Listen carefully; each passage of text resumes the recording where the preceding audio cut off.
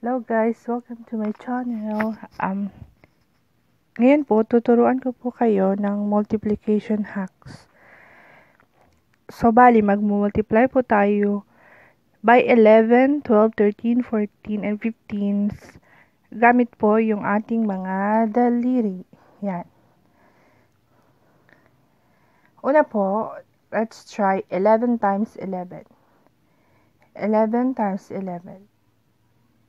Bale, ito po yung magiging 11, 12, 13, 14, tsaka 15. So, let's try po. Yan. 11 times 11. Pag magmumultiply po tayo by 11, automatic po na may 100 na siya. Tapos, yung dalawang magkadikit dito po sa baba, ang bilang po natin dito ay magiging 10. So, ito, bali magiging 20. 10, 20.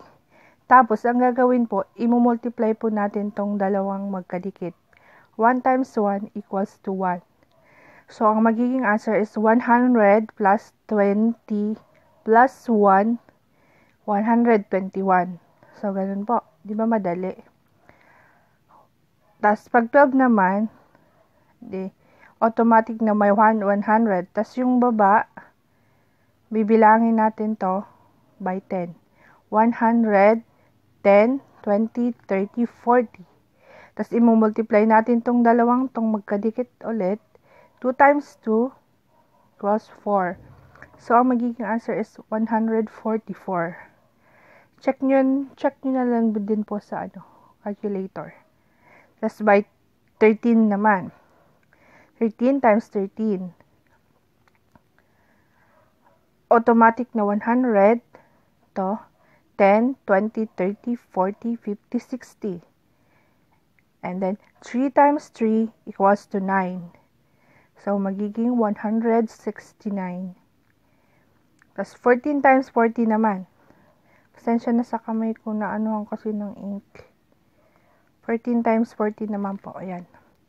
100, 10, 20, 30, 40, 50, 60, 70, 80. 4 times 4 is equal to 16. So, yung i-add natin, 100 plus 80 plus 16 is equals to 196. Okay po. Ito naman yung 15 times 15. Automatic na may 100 na siya, and then bibilangin natin to, di ba? Lahat is 100 also. Tapos, i-multiply natin tong dalawa. 5 times 5 is equals to 25. So, ang magiging sagot po, 225. Okay po. Okay? Try natin yung 11 times 12. Yan. Try naman po natin yung 11 times 12. Okay. 100, automatic 100. 10, 20, 30. 130. 1 times 2 is equals to 2. So, ang magiging sagot is 132.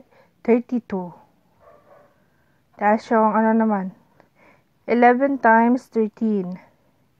100, 10, 20, 30, 40. 1 times 3 equals to 3, 143. Okay. Please like and subscribe.